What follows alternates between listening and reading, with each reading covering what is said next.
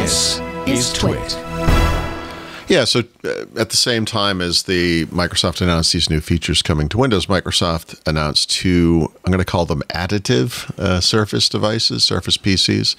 So new Surface Pro and Surface Laptop models that are different from the existing versions, but also not replacing them, right? So they're both smaller. They're both less expensive. They both have lower end Snapdragon, plus chips or whatever. Right. Honestly, this could be about your car. Can we talk about your laptop? What's going on? It's got an orange screen in it. So they're trying to push it as an upgrade. Well, they don't say it this way. It's sort of like when Apple introduced the 16E and they didn't say, well, this is going to replace the SE. Yeah. These replace like the Go products they used to have. So there was a Surface Go, which was a little tablet, and then a Surface Laptop Go, which is a little laptop. So these are they're full size but smaller, right? So 13-inch on the laptop as opposed to 13.8 and 15 on the existing versions, and then 12 inches on the Pro, and fanless, by the way, which is nice, and the first Snapdragon, as opposed to 13 inches. So they kind of have this, broader family of both these products. And actually, if you look at the consumer lineups now, this is it. They have Surface Laptop, they have Surface Pro. Oh, that's interesting. All right. Yeah. And these are Copilot. These are ARM-based Copilot PCs. Copilot plus PCs, yeah. But this is the post-Panos hardware now. Yeah, this is... Mike, look, I'm sure Satya Nadella, whomever, someone, Amy Hood, whatever it was, came to them and they went to a lot of Microsoft and said, you're going to have to cut back. We're doing this other thing now. It's a little bigger. And Windows and Surface, both, especially Surface, because Surface is just, not a profit center, right? I'm sure there were a lot of aspirations, but it's not making any money. So I think these make sense, honestly. I think these are cool computers. I think these will be really nice for students, obviously, but also for people who travel a lot and need the battery life above all else. I don't know what the performance is like I've never used one of the Plus chips. I was also thinking this is the last hurrah of the first generation Snapdragon Ultras. Yeah. So I just met with Qualcomm, interestingly, and they were kind of talking about their schedule is basically September. They didn't say this outright, but they're having an event in September. So obviously September, and this confirms, rumors we've heard. So let's say September for V2, focus on the GPU. The focus on the first version was performance per watt, efficiency, and then with Microsoft and the Prism emulator, compatibility, right? Even with those apps that are not native, although that situation has improved dramatically. So, they started out with the kind of the core part of the market, which is that kind of premium laptop, went down market to less expensive computers, so 600 and under now. And the next phase that is rolling out right as we speak is targeting the enterprise, right? They're going after business customers as well. So these are definitely, if I look at the ad, aimed at the consumer market, the young consumer market. Yeah, but these same products are going into the business line as well. So starting in, I think that happens June or July, but yeah, today they're launching for consumers, but these exact products are going to launch for business as well.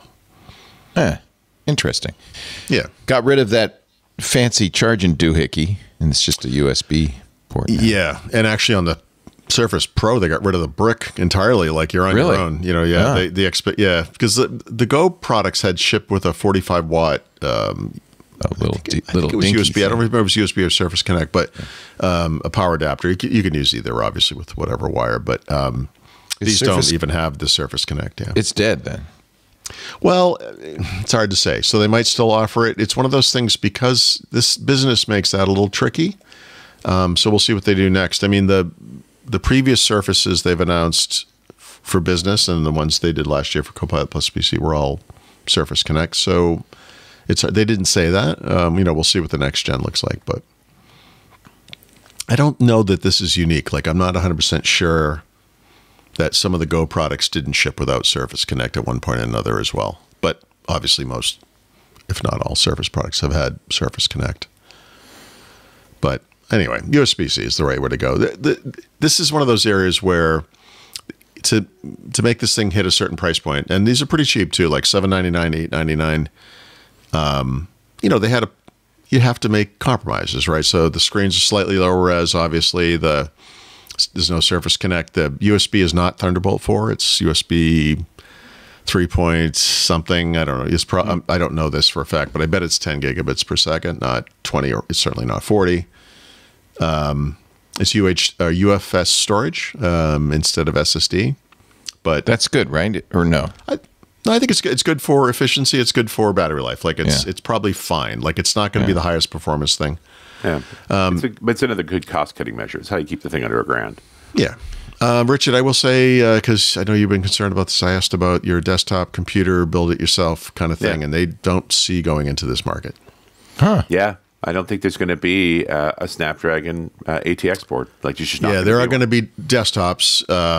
Right now, all we have is that Lenovo mini PCs thing. Yeah. But yeah, they're like, it wasn't, I mean, these aren't the decision makers I talked to, but the feeling was like, look, we're going after the volume part of the market. You have to start where most of the people are. I know, I've certainly heard this call, but it's always from people like us, like technical people who kind of want to do our own thing and whatever. And they're like, yeah. The testing cost is not small. Like this is not a little thing to get into.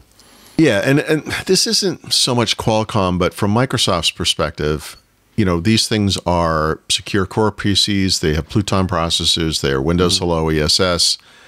You can't really do that in a build. You can't literally do that in a build your own system. There's no way to certify that, right? So no, you have to have a bunch of hardware requirements that the typical hand builder's not going to follow anyway. Yep. So I maybe that should have been the clue that this probably wasn't going to happen, but it's probably not going to happen. I think. Yeah. Well. Geez, how important is this business to Microsoft?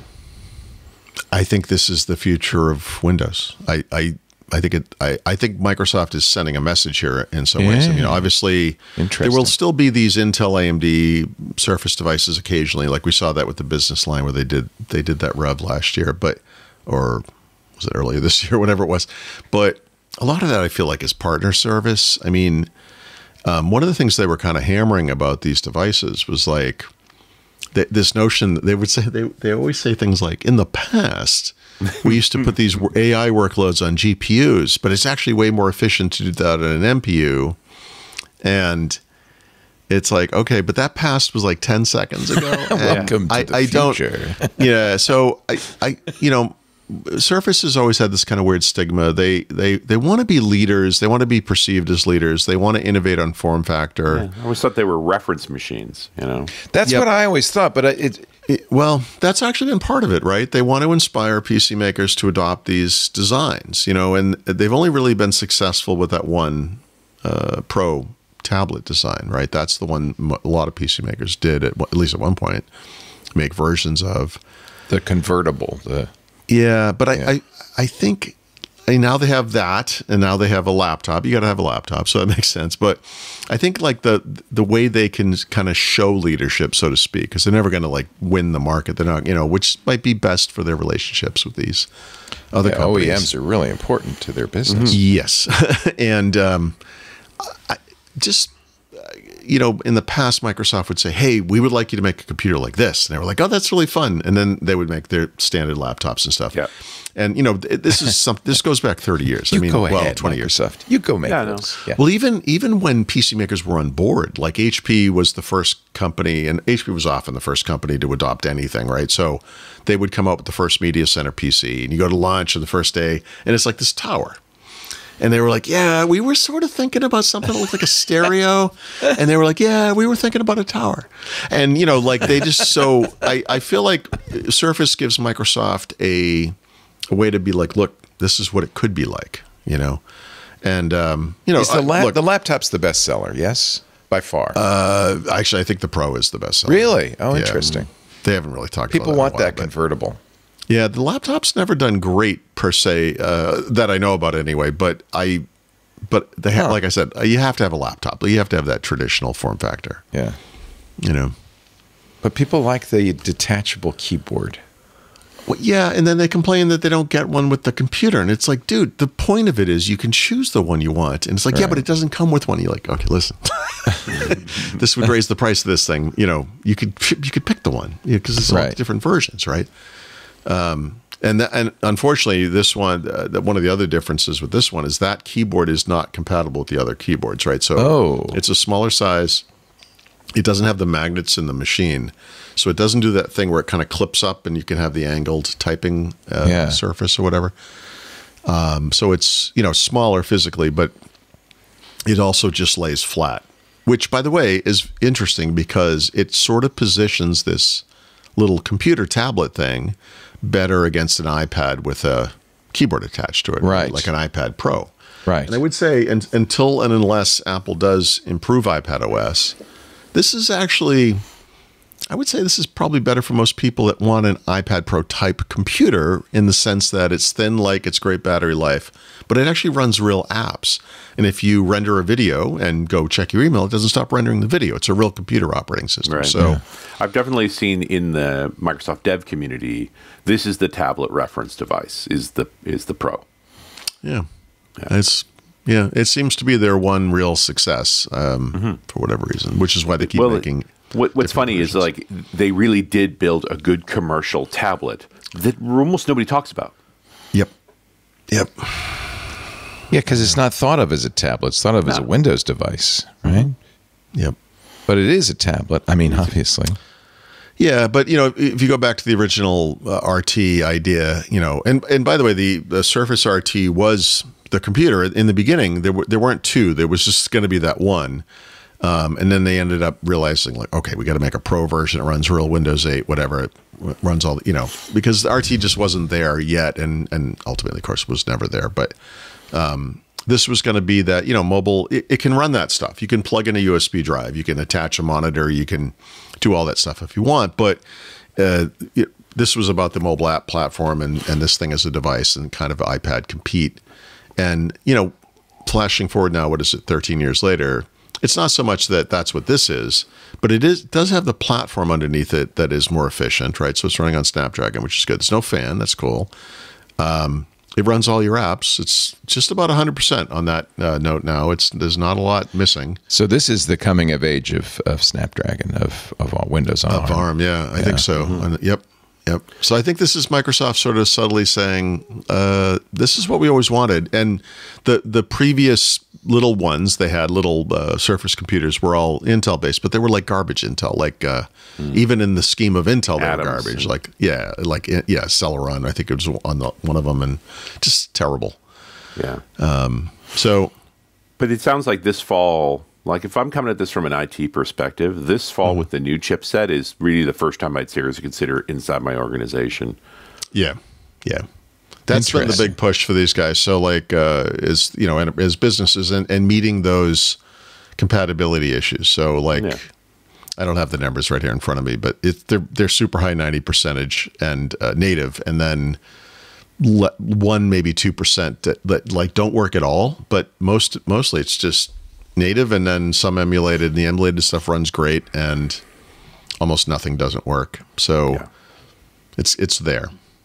What's this Surface Connect port that they? That's the thing they don't have anymore. That's that Blade. It's their version of MagSafe. But they say it's on the 13-inch. It is. That's the one that already exists. So this is the old one. The new one is the 12-inch. I mean, they're not getting rid of the old one, right? The old one, so to speak, is a year old, but it's I see. It's bigger. I see. So the new thing is the 12-inch. Yes, that's right. Okay. And that MagSafe has saved my bacon this week because we have little boys running around here, and they try to be careful around me, but they've tripped over that wire, and it just pops off very nicely, and then they hand it back to me, and I click it back in again. Like it does its job. Yeah, when Apple introduced the MagSafe, that was a huge improvement. I'm glad everybody's adopted that now. Yeah, the thing they used to have that I still feel like no one has solved is the Apple for a while had those disc chargers where you would coil the cable. Remember? Oh yeah, because it's like, what do you do with all this key? Yeah, like it was always kind of a problem, but still is a problem. Price point is good. $799 puts it right square in the iPad Yeah, category, iPad Air, iPad Pro category. Yeah. Yep. Yeah. It's the size of and the price of an iPad Pro. Hey, it's me, Leo Laporte. I hope you've enjoyed this little snippet from Windows Weekly.